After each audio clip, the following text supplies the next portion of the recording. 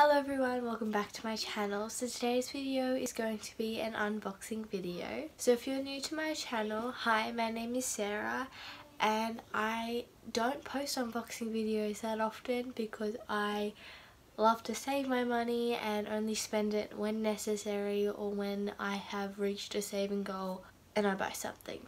So that is what's happening today.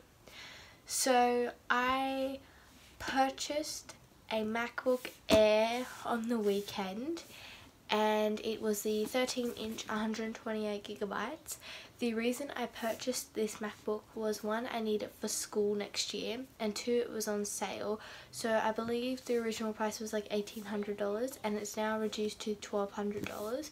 And also my parents and I split the payment, so I pay for half and my parents pay for half.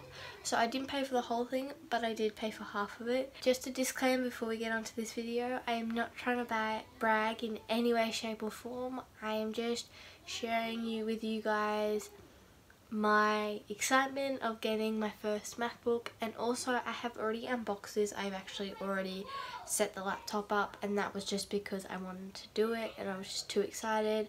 But I will unbox it for you guys anyway. So without further ado, let's get on to the video. Okay, so this is what it looks like. It's just the box with the MacBook on it, and then obviously this is MacBook Air, the logo and some information on the back.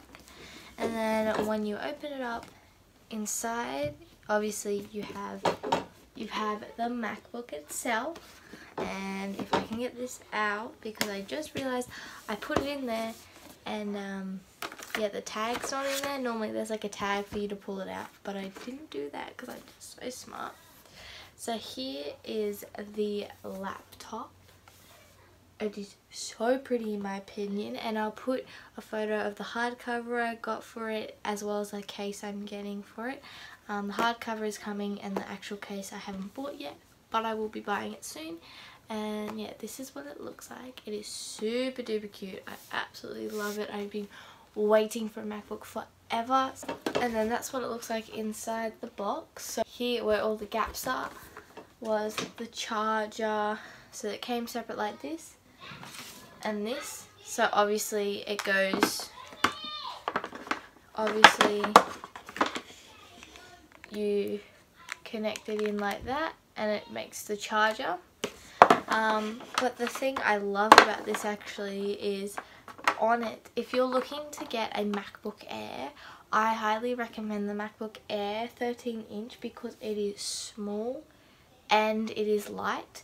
I haven't really gone into it, like I haven't really used it a lot, but from what I can tell so far, I'm really happy with it. I have no complaints.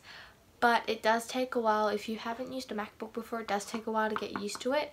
But I've almost gotten used to it basically. But on this charging area, the cable, if you're going places and you don't want the cable to get tangled, there's these little clips that come out like this, and you just wrap the cable around. And I thought it was so cool because when I go on holidays or I'm going in the car or something, it's not going to get tangled because I can just wrap it up like that and it's going to be fine. The last thing in this box is just this little card thing, and I'm pretty sure inside is just instructions on how to use it, which, yeah, there's just instructions like welcome to MacBook and so on and so forth. So moving on to the laptop itself, this is what it looks like. And on the side, it's just got, it's basically how I would describe it is it's gone from a thick like a MacBook Pro to a thinner, more like a iPad sort of style. And on this side you have the charging cable, the USB port and the headphone jack. And over here you can insert like your camera, SD card, that's it. And then another USB port, and then I have no idea what that is. So great review. Okay, so when you open the laptop, there is a little indent for you to open the laptop in. And so you just basically open it like that. And then automatically mine opens to the lock screen, and I'll just put my password in, and then it automatically goes onto my lock screen. So this is my lock screen, my desktop screen. And so down here is basically all the apps I have on here right now, and obviously this will change over time when I want to add more or take off some, but right now this is how I'm keeping it. This desktop background came with the actual laptop itself. I absolutely love it. I didn't see the giraffe in the background until I put it on, so I'm very happy, because if you're new to my channel and you didn't know already, I am obsessed with giraffes.